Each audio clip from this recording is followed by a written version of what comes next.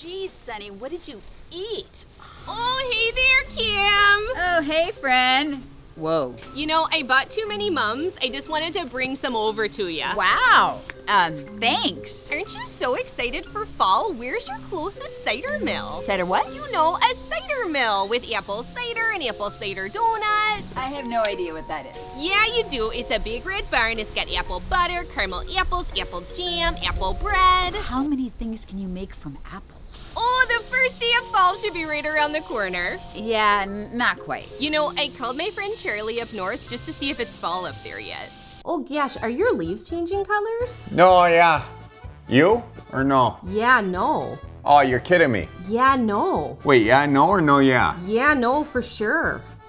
Well? Yeah, I suppose it's about that time. Yeah, I suppose. Goosey, look at them squirrels. Oh my gosh, Kim, look, your leaves are changing. No, I think they're just browning up from all the heat and dying. I mean... See, we actually have 12 seasons here in the South. Okay. Each individual season has several stages to it. Right. Right now, we're in hell's front porch. Oh, yeah. Next week, we'll have false fall, followed by second summer. Second summer? Actual fall is basically winter. So when is actual fall? Fall's usually just 4 hours on a Tuesday in late November. So should I put a date on my calendar, or...? So until then, just turn the thermostat down to 65, bundle up, and pretend it's fall. That's what I do. Well, I'm sure by Halloween you'll at least need a coat.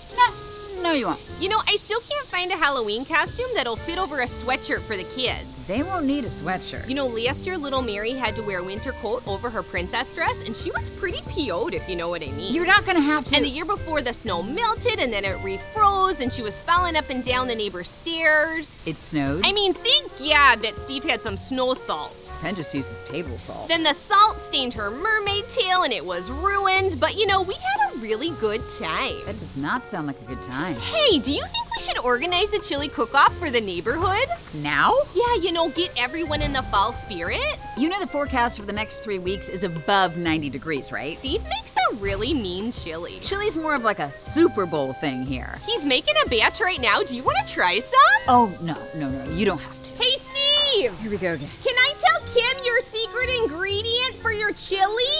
You want me to plant some lilies? No, Steve. Can I tell her about the beer? You saw a deer? Of course.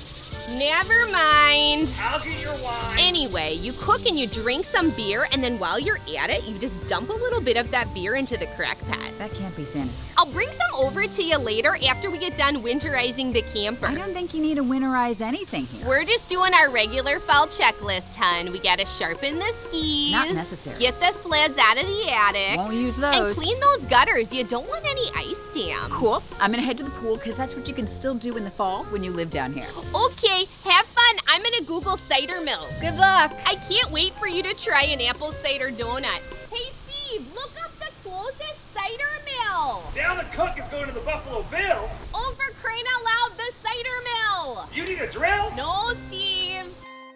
Oh, look at them squirrels go at it. Geez Louise, they are in love. I'll tell you what, that's nice to see. Check out our merch, check out our book, check out our blog, it's at theholdernessfamily.com.